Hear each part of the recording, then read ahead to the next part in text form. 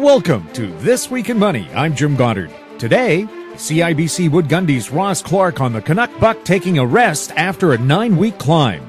Former National Revenue Minister Garth Turner rates the Trudeau government's first budget is running $30 billion deficits the way to economic health, and what could have been done better. We'll talk to Ross Clark right after this. Unbelievable harmony, spectacular performance, the ultimate tribute to the Everly Brothers and Simon and Garfunkel. Bird Dog and the Vintage Electric Band coming to Mission, White Rock, West Vancouver. Buy online and save at ontourtickets.com. Welcome to This Week in Money, the source for market opinions. Here is Jim Goddard. My guest is Ross Clark, investment advisor at CIBC Wood Gundy in Vancouver. Welcome back to This Week in Money, Ross. Always enjoy being with you, Jim. The Canuck buck has done a pretty good run, down a little bit on Friday, but still not bad for the last few weeks. It's been an exciting ride from 68 cents up, and we had 9 consecutive weeks of upside, and looks as though this is the one week that it starts to give back. Down fractionally on the week, maybe a 1.5% or so, but after a pretty big run, it's overdue for the correction. And some people on the day after the election the day after the budget saw the dollar drop like 0.75%, maybe down 1%, and they were saying, "Oh, it relates to the budget." Well, in reality, it related to what was happening everywhere in the world. Currencies were down against the U.S. dollar. The oil market was down. You take the Australian dollar, one of the closest ties that we would have if you're looking at it relative to the type of economy. They were down, I think, 0.79% when I looked at it at one point on the day, and the Canadian was down 0.81. So we continue as a dollar to move with the commodities, in particular the metals side of things and the oil. And it's a week where we were overdue for the correction, and from our work, the 3 overbought weeks that we had lead to what should be a decent consolidation and correction to the downside, pretty much hoping for the dollar to give back 60 to 80% of the advance off the low. So targeting 70 to 72 cents, I would say, over the next couple of months would appear to be realistic. Was it a record to have 9 consecutive weeks of an upside for the loonie? Close to it. I think when I looked back, I found a couple, 2003 and 1991, but you've got to go back a long way. And the 2003 were an extended decline like this one. The 1991 was actually at the tail end of an exponential run to the upside, but a pause at this point would be the most natural thing to see. And it's like all markets, you get actions and reactions. So it's time for a reaction. What do you think is the prospects for crude oil right now?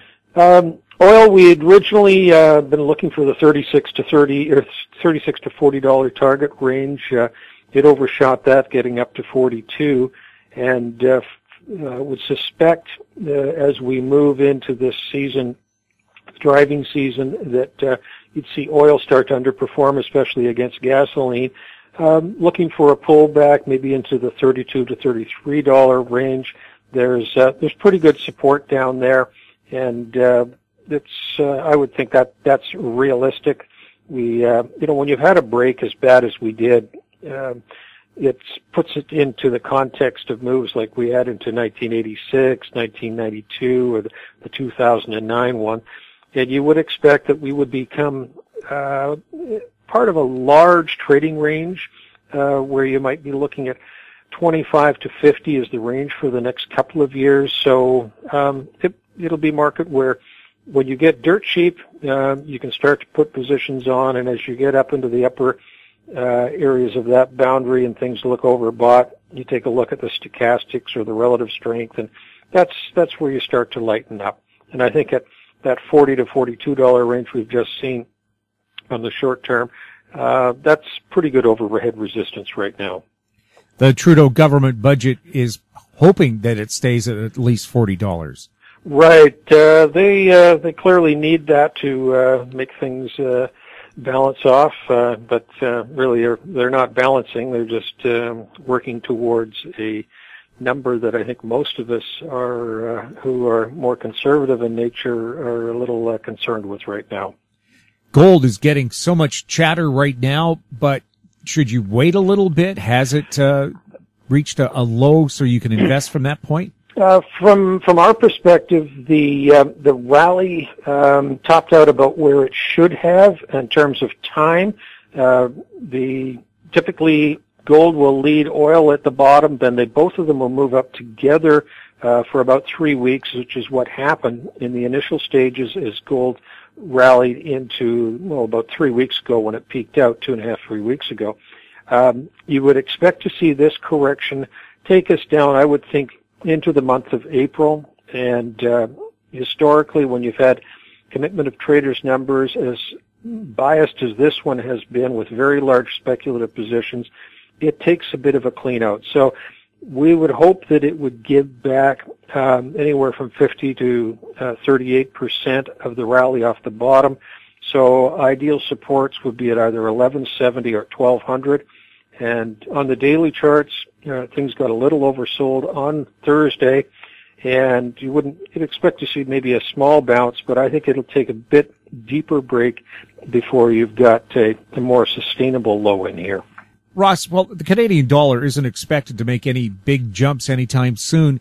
Is that good news for Canadian manufacturers in the long run? Well, I mean, definitely, and this is what the Governor Polos has been hoping for, that staying down would help the industrial sector. Now, if we do become capped, as I think we will here, in under 80 cents on the dollar, that will continue to be supportive to any of the businesses that are looking to produce here and export into the U.S. or elsewhere in the world.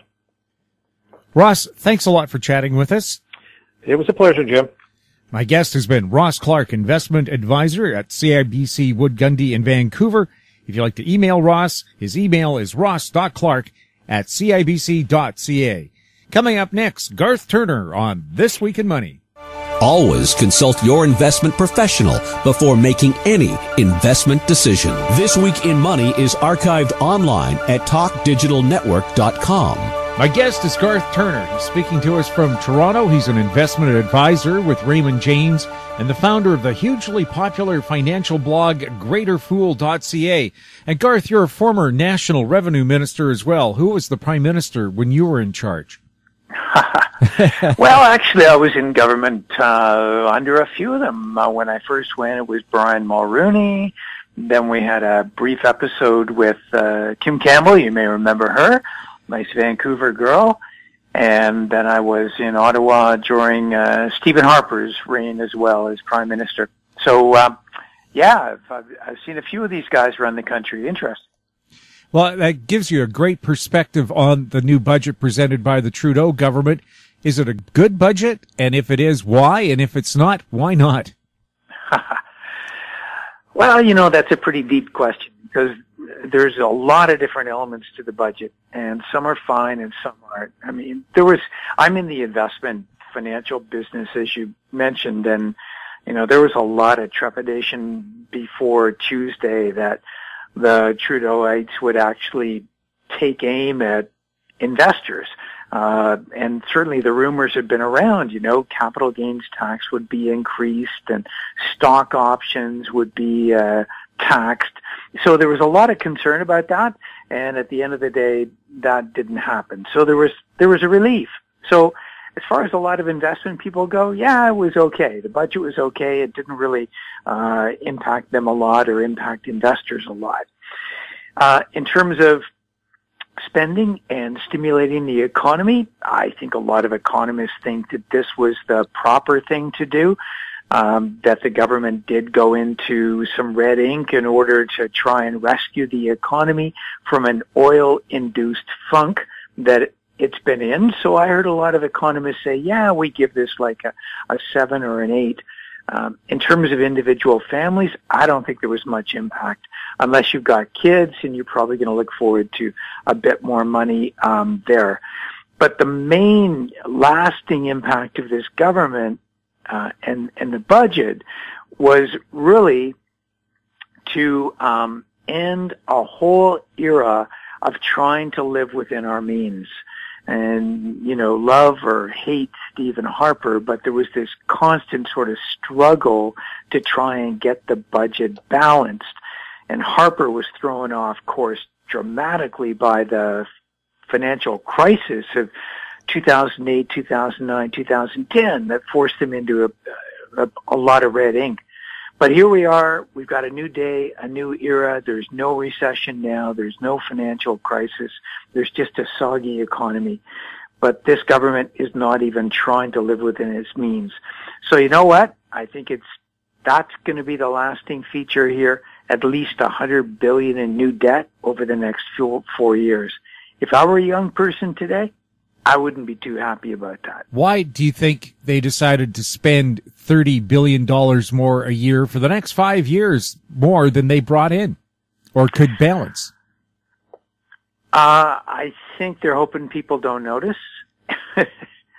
I think that there's the public appetite for deficits is pretty good right now because people are more worried about jobs and they're more worried about getting the economy moving. So they're kind of willing to put up with the idea that, yeah, we're going into hock here, but, well, maybe somebody else is going to pay for it down the road.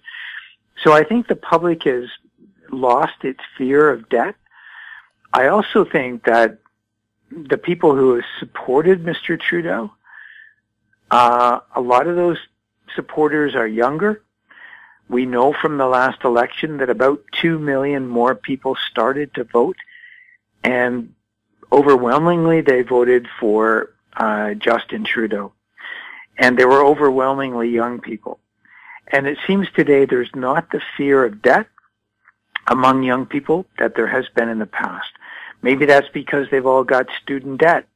Maybe that's because they're having a hard time getting into the workforce. Maybe it's because houses cost such a stupid amount right now that people have to take giant mortgages. Maybe people just aren't afraid of debt.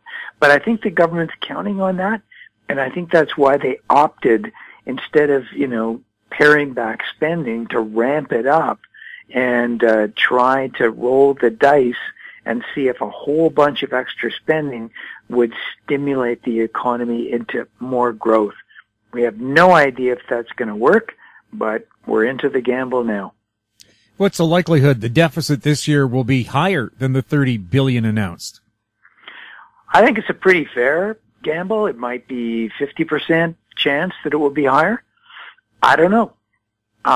Nobody knows. And a lot of this has to do with the price of oil. We don't know where that's going. It's notoriously volatile. It accounts for almost 20% of Canadian exports, so it's really important. And the government now is forecasting a fairly low oil price. So if oil goes higher, if it gets back up to 50 or 60 bucks a barrel and stays there, then we may luck out and this deficit may be less. But if oil does retreat, it could be the opposite. So I'm afraid, like I said a minute ago, it's a gamble. We just don't know. Is there anything in the budget that would help the debt bubble? A debt bubble. Well, low interest rates are the best thing the government's got going for it right now. And as long as interest rates stay low, then the argument can be made, well, you know what? Maybe this is a good time to blow the wad. Maybe this is a good time to go into, a huge amount of debt because it's going to cost the government less to actually carry that debt. That's a valid argument. But I don't know how long it's going to last. The United States raised interest rates in December for the first time in 10 years. They're going to raise them probably 2 more times, at least in 2016. And 90% of the time, more than 90% of the time in history, the Bank of Canada has followed the American central bank, and our bond market has followed their bond market. So it stands to reason we're probably going to see higher interest rates next year. So all of these projections could be pretty much blown out of the water by that point. Again, I just don't know. Going to have to wait and see. But I think it is a pretty substantial gamble. The Trudeau government is pledging $370 million for transit in the BC Lower Mainland, that's Greater Vancouver. What happens if the provincial or city governments don't have or don't want to fund their share of transit? Yeah, that's right. It's a matched funding program, and I mean there certainly is a need for more transportation in the Lower Mainland, and I mean Vancouver's got a major transit deficit compared to, for example, Toronto or Montreal. It's better than it was 5 years ago, but it certainly needs to be improved.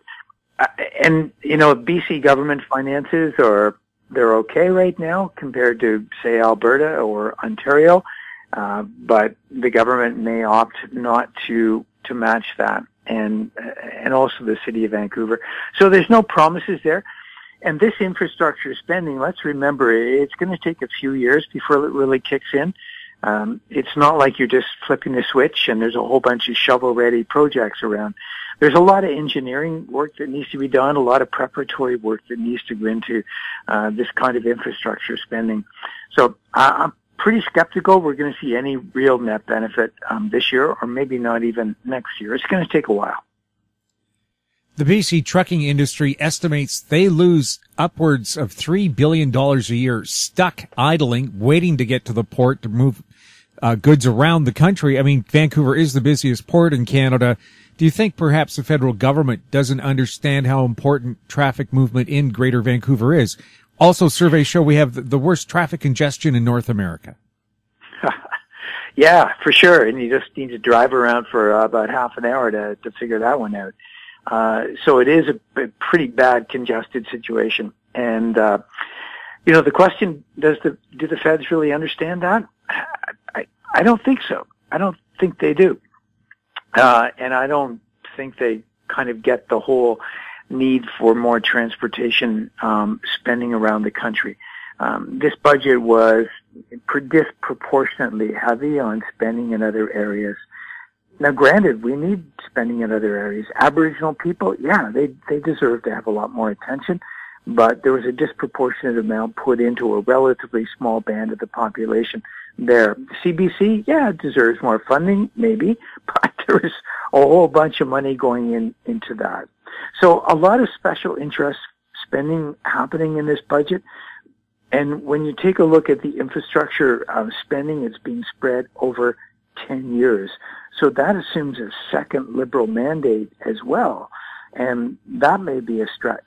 So I think it was overdone. It was overplayed. And again, as I said a few minutes ago, it's going to take a long time to see any benefit here.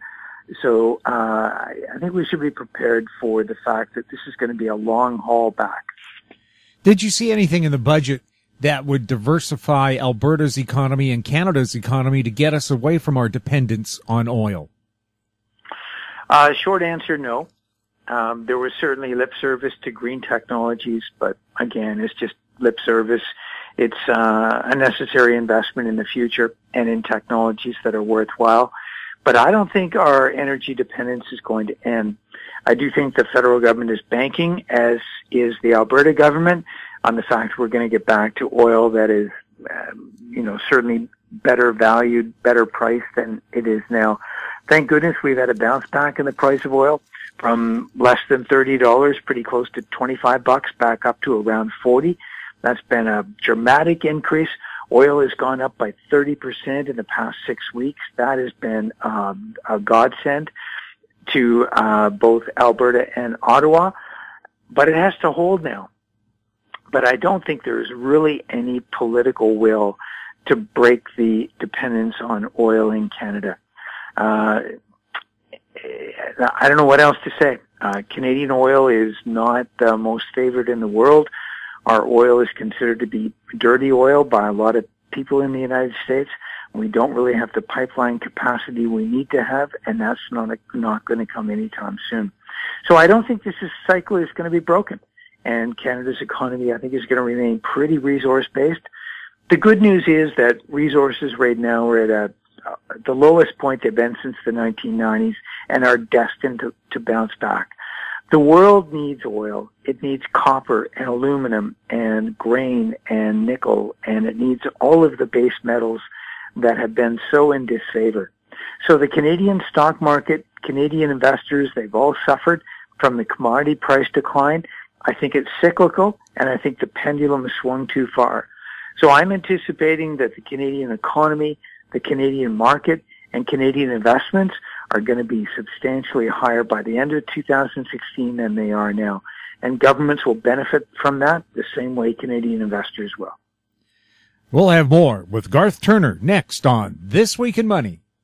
Unbelievable harmony, spectacular performance, the ultimate tribute to the Everly Brothers and Simon and Garfunkel. Bird Dog and the Vintage Electric Band coming to Mission, White Rock, West Vancouver. Buy online and save at ontourtickets.com.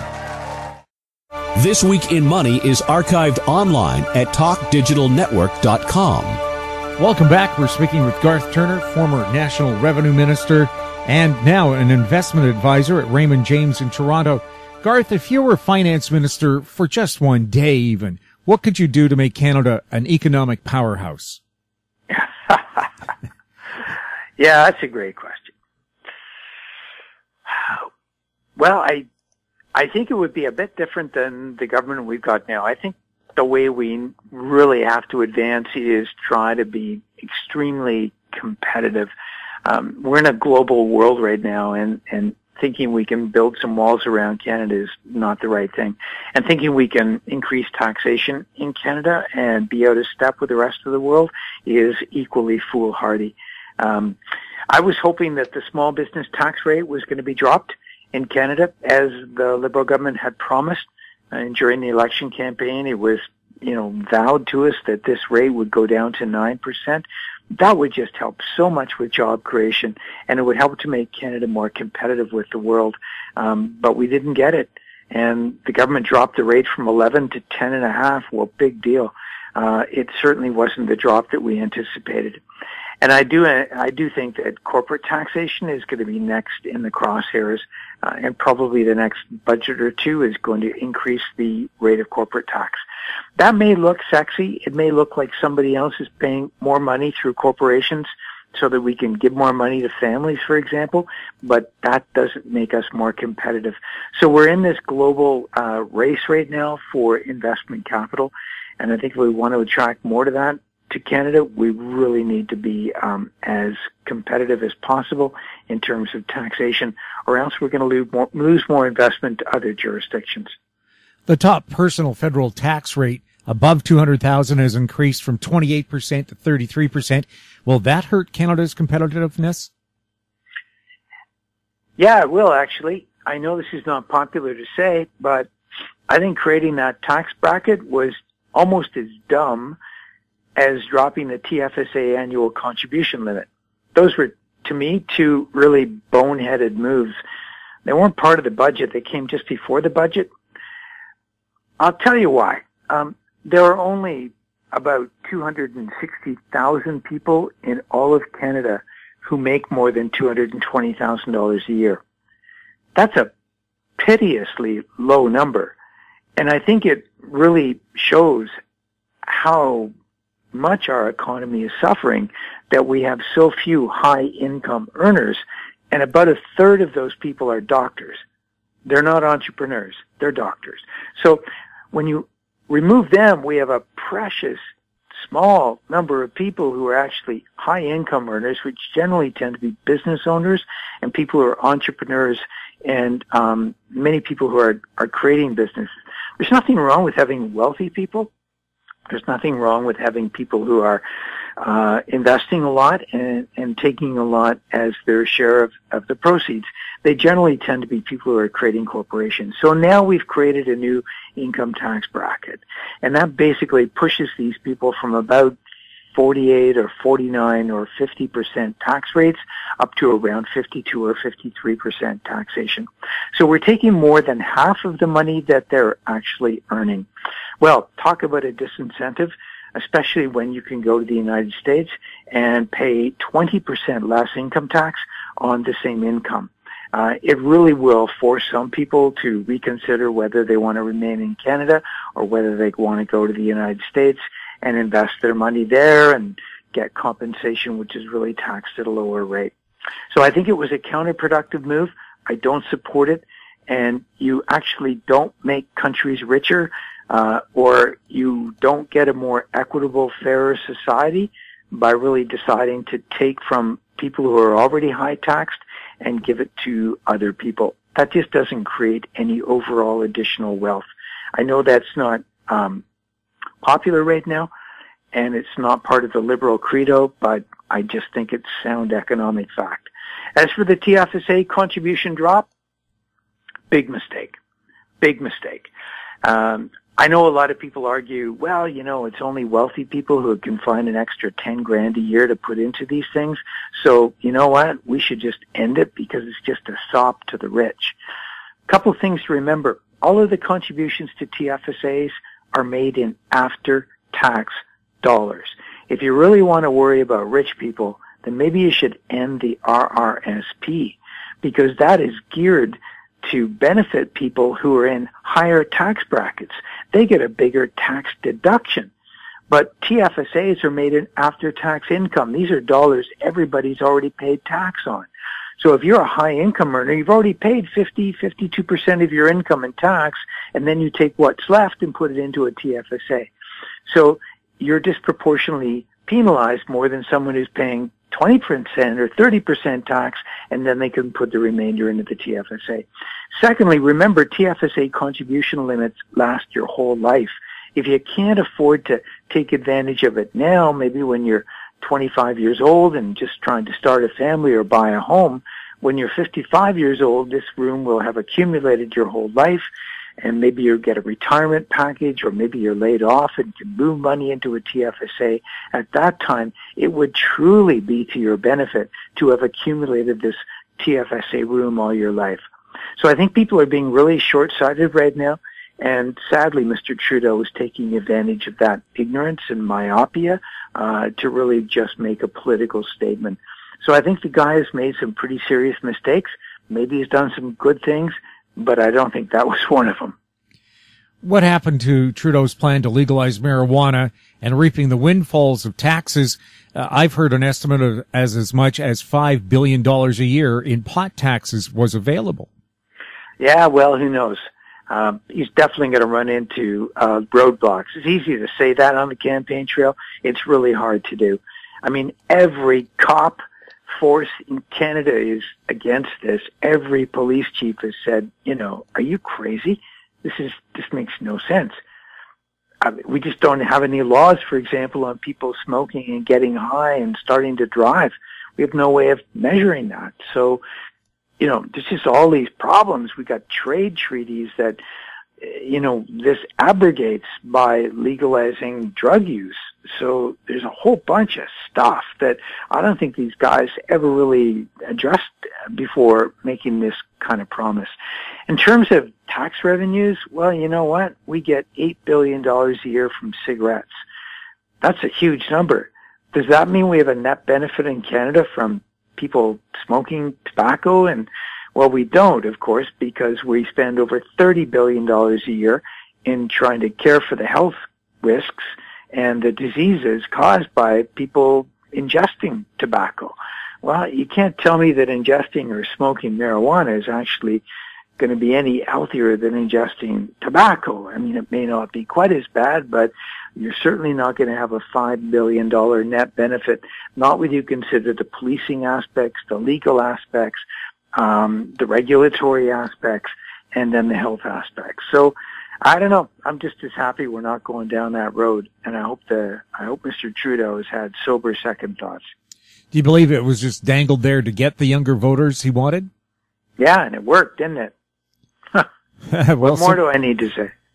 Garth, Peter Rutledge did a back-of-the-envelope calculation published by the National Bank of Canada on foreign home ownership. He figures Chinese investors spent around $12.7 billion on real estate in Greater Vancouver in 2015, out of the total sales of nearly $39 billion. Now, if we ignore the Chinese investors, what about the other $25.8 billion? Was this money spent by speculators, investors, or just people looking for a place to live in one of the nicest places on earth? Yeah, well, good question. I'm glad you brought it up, actually. I was pretty shocked yesterday when I saw the headlines. 1/3 of all houses in Vancouver are bought by Chinese. What a load of crap. And I'll tell you what, Peter Rauschwitz should be ashamed of himself for this report, and the National Bank should fire his butt for even having their name associated with it. He had zero Canadian data. Zero. How could he possibly ascertain that a third of houses in Vancouver are bought by Chinese foreigners? Well, he couldn't. What Routledge did is he took a look at the U.S. data, because they do count foreign non-resident purchases in the United States. He took a look at the amount of foreign dollars spent in the United States by Chinese investors buying American real estate. Okay, not Canadian, 100% American. Then he said, well, how can I extrapolate that to Canada? Well, he couldn't because there's no data. So he found a survey out of the United Kingdom, a survey of 77 Chinese people who had bought real estate outside of China. 77, that's all. And he found of those 77 people, 9 of them had actually bought real estate in Vancouver. So then he extrapolated, well, 9 over 77 equals 11.7%. So I'll take that British number and then I'm going to multiply it by the American total number of total aggregate of Chinese investment in the U.S. And then I'm going to extrapolate that to Canada and then I'll hypothesize it to Vancouver. That was the methodology. Absolutely total crap. And so there is nothing to be gleaned from that whatsoever. When we get data out of Canada or out of Vancouver that is Canadian data, then we can talk about it. So far, the government of British Columbia and the Real Estate Association of British Columbia both estimate it's around 5% of buyers in Vancouver are Chinese nationals, not 30%. So I think that not only should the bank be ashamed of this, I think any media in Canada that ran a story with a headline saying a third of houses in Vancouver are Chinese bought, they also need to have their little wrists slapped. And perhaps they may be just confusing lower mainland residents who are already here, calling the local Chinese population Chinese nationals. Well, exactly. I mean, Vancouver's the most Asian city in Canada. We all know that. It's been that way for 100 years. There's lots of people of Asian heritage and Chinese ethnicity living in Vancouver and Richmond and Surrey and Burnaby and Tsawwassen and all over the place. And of course, you know, they're there. They love houses the same way everybody else does. They love living in Vancouver. They want to move up. And there's a lot of buying activity and there's a cultural bias towards real estate in that particular community. Nothing new there. So I just think all of this does is fan the flames. We've got high house prices in Vancouver because we have low mortgage rates and people can carry more debt. And in Vancouver, people seem to have no predilection about getting into a massive amount of debt. And real estate in Vancouver has always carried a premium over the rest of the country. And these low rates and this house lust in Vancouver has just exacerbated it. And then you get these headlines about, you know, foreign nationals coming in and people say, oh my God, I better buy now or buy never because the guys from Beijing are going to snap all our houses. So I just think it's a bad combination of things. And when there is a correction, the people who swallow this junk are definitely going to be hurt more than those who adopt a reasonable approach. I was just going to ask you about that. If there is a big downturn in Vancouver real estate, will these speculators be the first ones who get burned or the last ones to sell? They'll get burned quick. And people who have, you know, been flipping houses or buying houses on spec, carrying them for a short period just so they could resell them into a rising market, they have a huge amount of risk on their hands. I don't think the market's going to collapse, and I don't think there's going to be like a pivotal event.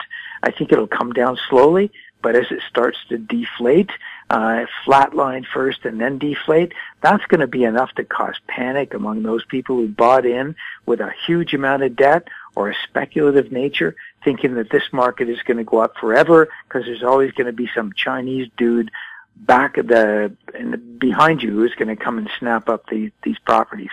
Well, they're not going to be there. And once our market starts to turn, you're going to see a lot of people who really want nothing to do with it. So a lot of risk there, Jim, and I think people need to be aware of that. Are there any classic signs that we're about to see a real estate bubble break?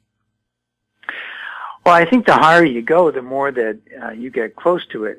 And certainly as we look for more and more scapegoats and prices go higher, the average price of a detached home at $1.8 million now in Vancouver is absurd, given the fact it's 11 or 12 times the average income multiple. I think the fact that we worry about flipping realtors like this Christy Clark, BC government edicts the other day against we're going to ban assignment clauses in real estate deals was junk, and it's just looking for scapegoats for the fact that we've got runaway situation. I think we're way closer to the peak than most people think. Is there anything governments really can do to control speculation in real estate?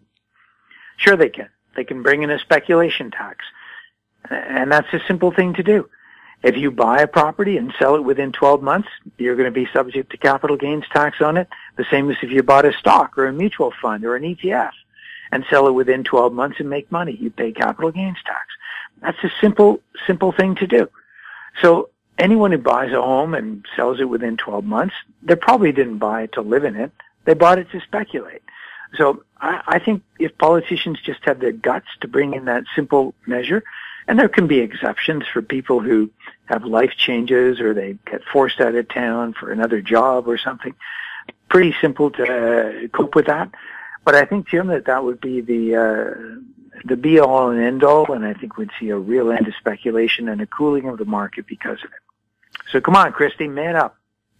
BC Hydro did a survey showing that the vacancy rate in homes in Vancouver at 7% is exactly the same as it was 10 years ago. A lot of myth surrounding this real estate thing, isn't there? Yeah, I think there is. People want to believe what they want to believe, and, prices go up. Vancouver is kind of, I hate to say it, people won't like me saying it, but it is an immature city. There's people who live in other big cities, whether it's New York or Toronto, Chicago, San Francisco. They don't actually expect to live in the best neighborhoods on average incomes, but people in Vancouver still do. And people who, were brought up a generation ago, living on the west side, and their folks were, just kind of average people with average incomes.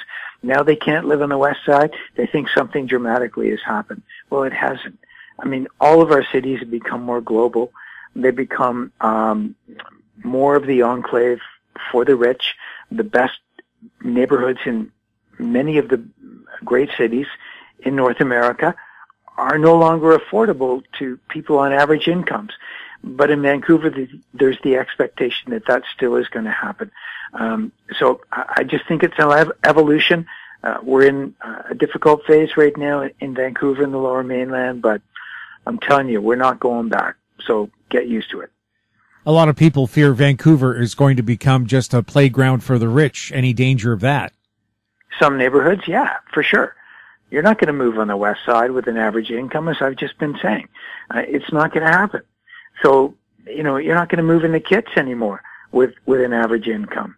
You're certainly not going to be living in Point Grey with an average income. So there are places that are going to change. But take a look at the east side. Take a look at East Vancouver. I mean, you've got a gentrification going on where you've got $1 million properties are now routine there. So the whole nature of the urban area is changing, and I think people's expectation needs to change as well. Some areas will become maybe not the playgrounds of the rich, but they'll become the enclaves of the rich. And I just think that is an evolution you are not going to turn the clock back on. It's like you said, time for the city to grow up. If you were the Prime Minister right now or could give advice to Justin Trudeau about this budget, what's something you'd tell him, look, buddy, this has to be changed if we're going to have economic growth in Canada? Well, again, you need to be careful not to put us into eternal deficits. I do think that's a problem. The budget now, the process, we're definitely into a decade of deficits. And at the end of the day, higher deficits equal higher taxes. That's all they are. They are deferred taxation. And all we're doing, as I said when we started this call, Jim, if I were 30 years old, I don't think I'd be too happy to have this Prime Minister who has gotten us onto this this track of a decade of deficits. It will guarantee that as I get older, I'm going to be facing higher personal levels of taxation. I don't think it's the way to go. In fact, I think it should be the opposite. In Europe, where they've gone to negative interest rates, the insurance industry there is now in trouble because they don't get any return on their investments. The banks are in trouble, and pension funds are in trouble because of negative interest rates. Yet I still hear the Canadian Bank of Canada governor make noises about negative interest rates. Why would they want to do something like that? They don't want to do it, and it will not happen either. There will not be negative interest rates in Canada or the United States. They have the ability to do it. If they wanted to, they could. And that's all the Bank of Canada was saying a few months ago, was we're adding that to our tool chest. But I tell you, if we ever got to the point where they were considering negative interest rates, we would be in the grip of a very severe recession and deflation. I don't think either of those things are going to occur.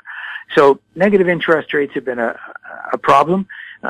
They've been trying to help a deflationary European economy, which is in a lot worse shape than ours. But Jim, I just don't think anyone should worry about that. Negative interest rates will not happen in Canada. Major bank defaults will not happen in Canada. There will never be the so-called bank bail-ins happen in Canada. And truly, don't believe all this negative stuff you read on the internet on doomer websites. It's there to scare you into buying hunks of gold, and that too is a bad idea. Should Canadians still remain an optimistic nation? I feel naturally optimistic, I think. Is there anything that can take that away from us? No, you should be optimistic. We've gone through a bit of a rough patch, and that's been because of commodity prices. I mean, we had the financial collapse of 08, 09. That knocked the stuffing out of everybody. But we recovered from it reasonably well, and then we got hit with this commodity price decline. And that hit us more than the U.S. So the U.S. is growing quite nicely. If we didn't have such a dependence on commodities, we'd be growing the same. But the good news is that the pendulums will swing back again. The world still needs oil and grain and copper and all those things. So these prices will restore somewhat, and I think Canada will do a lot better. I'm optimistic going forward, and I think at the end of this year, things will look a lot better than they do right now. Garth, how can people find out more about Raymond James Investment? Well, you know, I run a financial advisory practice. Raymond James is my corporate partner, but yeah, if anybody wants to know any more about this, they can just go to my website. My blog is probably the easiest. Greaterfool.ca is my daily blog, and if you're interested in any of this stuff, you can find links from there. Garth, thanks a lot for being on This Week in Money. Pleasure as always, Jim. Thank you. My guest has been Garth Turner, former National Revenue Minister. That wraps up our show for this week. We'd like to thank our guests, Ross Clark and Garth Turner, and thank you for listening. Comments or questions for the show can be emailed to info@howstreet.com. I'm Jim Goddard. We're back next week with more This Week in Money. This Week in Money is a production of How Street Media Incorporated.